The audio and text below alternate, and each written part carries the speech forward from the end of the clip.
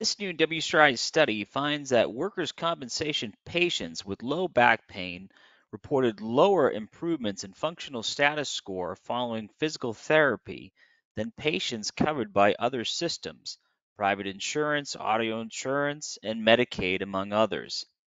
Patient-reported outcomes have assumed a place of high importance among governmental and non-workers' compensation payment systems. They're a new way to provide insights into workers' recoveries and how healthcare providers or systems deliver patient-centered care. The study examined the difference in the functional recoveries reported by workers' compensation patients with low back pain compared with non-workers' compensation patients. The study was based upon patient-reported outcome measure that assesses the patient's functional status during the episode of physical therapy. The study addresses the following questions. What is the functional status score and why was it used in the study? How different was the change in functional status score after treatment for workers' compensation low back patients compared with non-workers' compensation patients?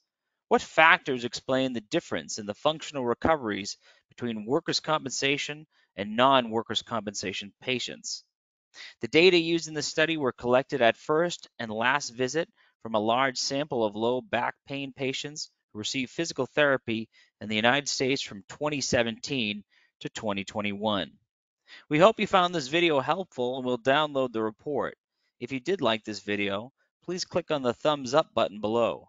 Also, please make sure to subscribe to our channel to stay up to date with our latest research and discussions about important workers' compensation topics.